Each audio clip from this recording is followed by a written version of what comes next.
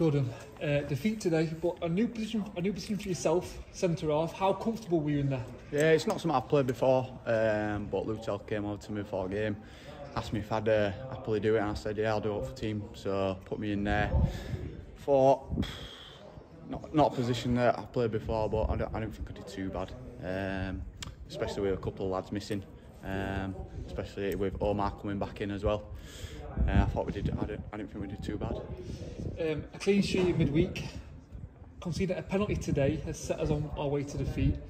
What do you credit our stronger looking defensive shape? Yeah, to be honest, I think there's been a bit of a change in attitude. Everybody's realised that in games in this league, you need to.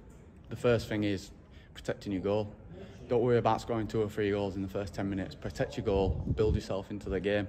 Whereas before, a few weeks ago, I think we were too busy concentrating on trying to get up the field and score straight away, rather than thinking, you know what, let's protect his goal, protect his keeper, and build from there. Obviously, 1-0 midweek. We're holding on to a 1-0 lead today. Is the next step now to be a bit more creative going forward?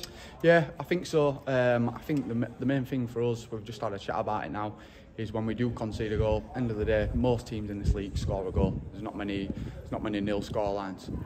So I think the main thing is now for us is when we do concede, if we do concede that goal, making sure, right, heads up, start again, rather than thinking a bit of panic and getting on the back foot. I think we go forward again and play our game. Thank you, Jordan. Cheers, thank you, mate.